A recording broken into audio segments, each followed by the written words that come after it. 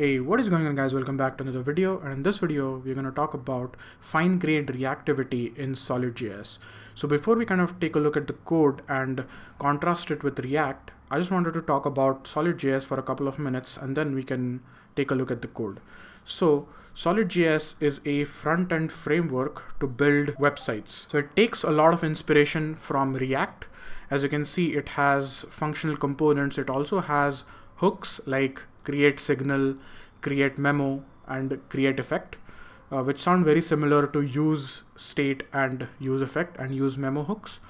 But the two main differentiating factors is that Solid doesn't use a virtual DOM, and Solid has this concept of fine-grained reactivity that we will talk about in this video. So before we take a look at the code, I also wanted to show you why SolidJS is a big deal. So if I go over to the State of JS 2022 survey, so Solid is pretty much at the top of the chart when it comes to retention, which basically means that people would use this again. 2021, it was at 90%, and in 2022, it has increased to 91%. But when it comes to awareness, it's at 66%. So definitely there is a lot more the community can do to increase the awareness about SolidJS. And that's what my intention is with this video. So now let's move on to the code and let's talk about what does fine-grained reactivity mean in SolidJS. So there are basically two concepts which are pretty much important in SolidJS. One is the tracking scope and the other is the fine-grained reactivity. They kind of are connected to each other.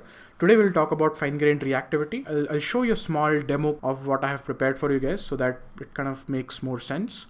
So I'm going to contrast this with React because React is what gets compared with Solid and is pretty much the most popular framework right now to build websites. So let's talk about React first.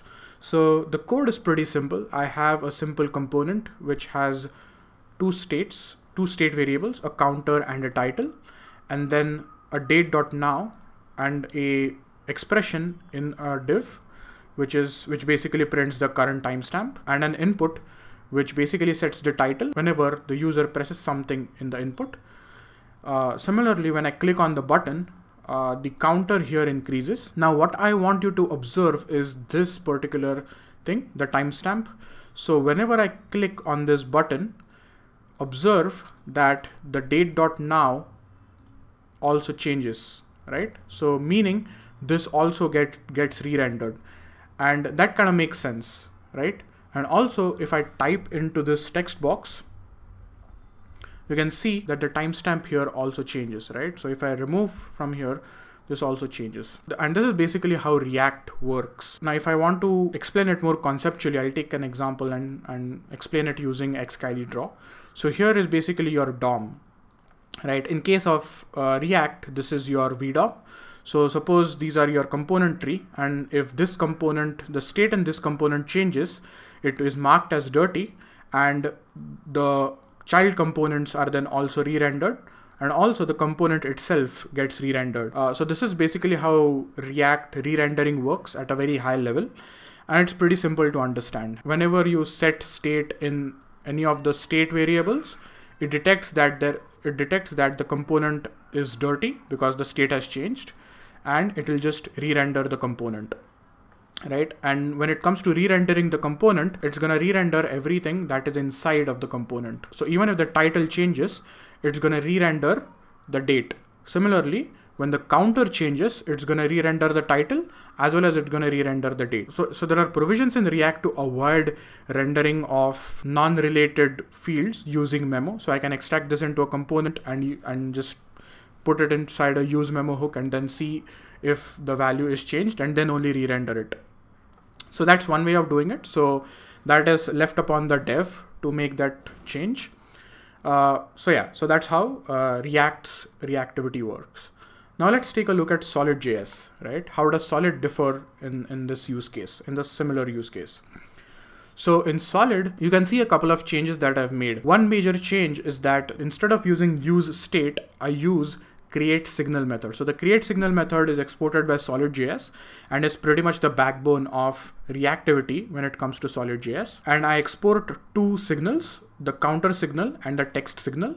and the app component uses these two signals. Now observe what happens when I click on this button and when I type into this text box. The functionality should be the same as we saw in the React example, right? So if I click on this, my counter changes from this, but as you can see, my date.now, my timestamp doesn't re-render. Similarly, if I type some text in here, my timestamp doesn't re-render, neither does my counter re-render, right? If I keep on clicking on this, this won't re-render. And this is what is meant by fine-grained reactivity. So the way this works is that the component tree is basically a one-to-one mapping to DOM nodes. So each of these divs that I've written in this actually represent an actual DOM node. So whenever Solid detects a change in a signal, for example, when I click on this, what happens is I'm setting the counter to counter +1, right? So I'm changing the signal here. So as soon as Solid detects that there is a change in the signal, it looks for the DOM node which is dependent on this signal, which is this DOM node. It traverses the DOM and just updates the value, right? So there is no VDOM or nothing here. It just actually traverses the DOM and just updates its value, right? And that's why you don't see any updates made to date.now, and neither do you see updates made to any of the other DOM nodes. So it actually goes to the DOM node and patches the DOM. Whereas in React, what happens is it actually looks at the component in the VDOM, updates the component depending upon the state change, and then using the reconciliation algorithm, it's just going to patch the DOM. This is more of a component level reactivity.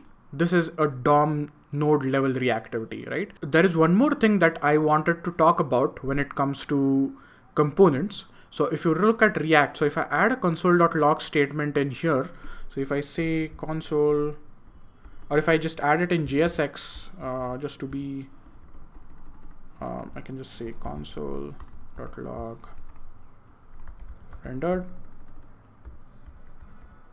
RENT, and then I can add the same thing in SolidJS, and it'll make it much more clear. Now let's take a look at what happens in React, right? So let me clear the console and let me click on this. So as you can see, this thing is getting rendered, right? Whenever I click on it, the whole component is getting rendered, right?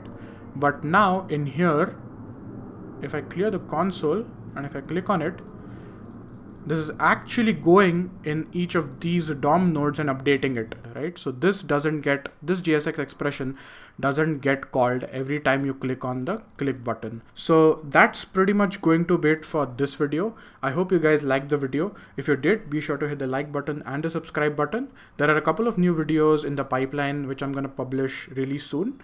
And yeah, I'll see you guys in the next one.